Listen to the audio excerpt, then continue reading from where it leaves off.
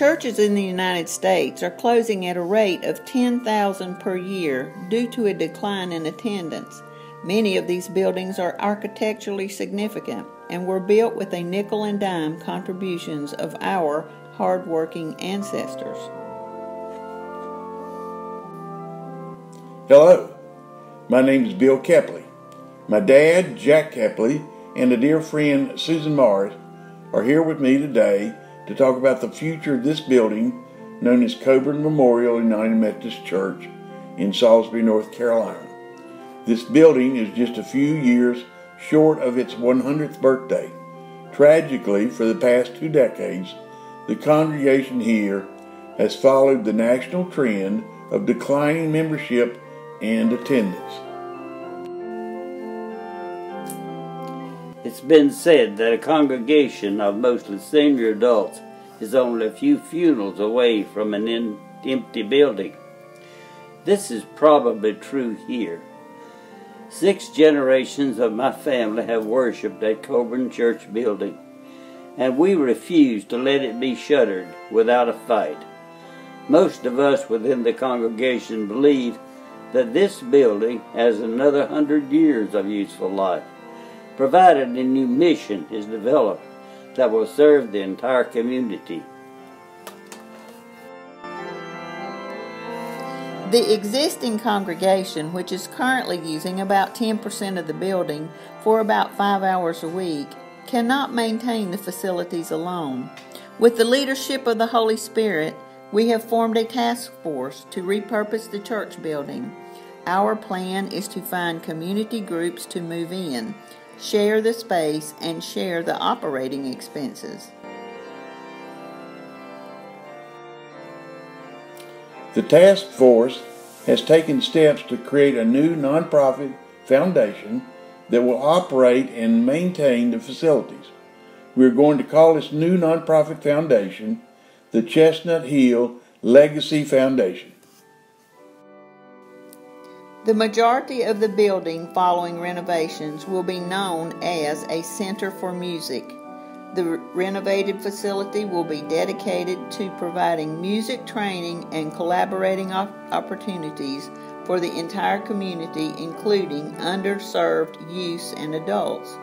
We currently have recruited 4 outstanding community groups that have demonstrated a strong interest in joining us.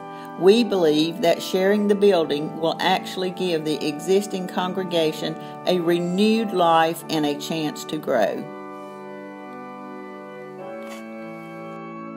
These community groups, along with the existing congregation, will each have a designated share of the building and will collaborate scheduling for use of the common areas. The existing sanctuary will be operated as a concert and recital hall. The new Chestnut Hill Legacy Foundation will coordinate the use of the concert hall and the fellowship hall by these groups and others, outside groups, with Sunday mornings reserved for the existing congregation. An architect has been selected to prepare plans to redesign the facilities to meet the needs of these member groups. The building improvements will include ADA compliant bathrooms, elevators, additional parking, and a new main building entrance. The stained glass, the oak paneling, and the famous standard pipe organ will be preserved.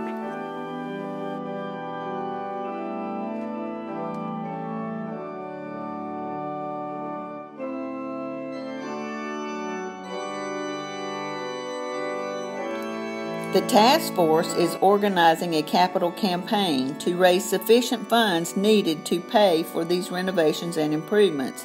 After completion, the facility will be self-sustaining. We expect to raise these funds through grants from major donors and individual contributions through a free GoFundMe account. All contributions are tax deductible, and 100% of all money collected through the capital campaign will go to fund building renovations and improvements. Contributions to the GoFundMe account will be charged a standard credit or debit card transaction fee, but GoFundMe will not take a percentage of our contributions. Please consider supporting this very worthy cause by clicking on one of the links below. We also are asking you to include this project in your prayers and share this page with all your friends and social media connections. Please send us the contact information of charitable groups or foundations that accept grant applications. Thank you in advance for your generous help.